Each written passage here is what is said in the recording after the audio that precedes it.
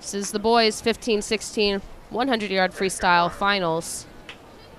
In lane number 1, Dylan Kubik unattached. Lane 2, Nate Burkhart. Lane 3, William Watts, Cache Valley. Lane 4, your leader from this morning, Nicholas Bartoli, Reno Aquatic. Lane 5, Kyle Castro, your 400 IM champ from earlier. Lane 6, Andrew Bew, unattached. Lane 7, Adam Pinson. Lane 8, from Reading Swim Club, Jackson Williams. No surprise, out front at the 50 is Kyle Castro. 22.62 there for his first 50 split of this 100 freestyle. Dominant performance earlier in the 400 IM, so not surprised that he's going to be your leader at the 3/4 mark. Well, maybe a little surprising. After a 400 IM, you'd think he might be a little gassed, but he looks so strong, and he's finishing just as strong as he started here as he comes onto the flags with a full body length lead. He'll get into the wall with the win. And that is a 46.90 for Kyle Castro. Touching second and 4 is Bartoli, 48.23.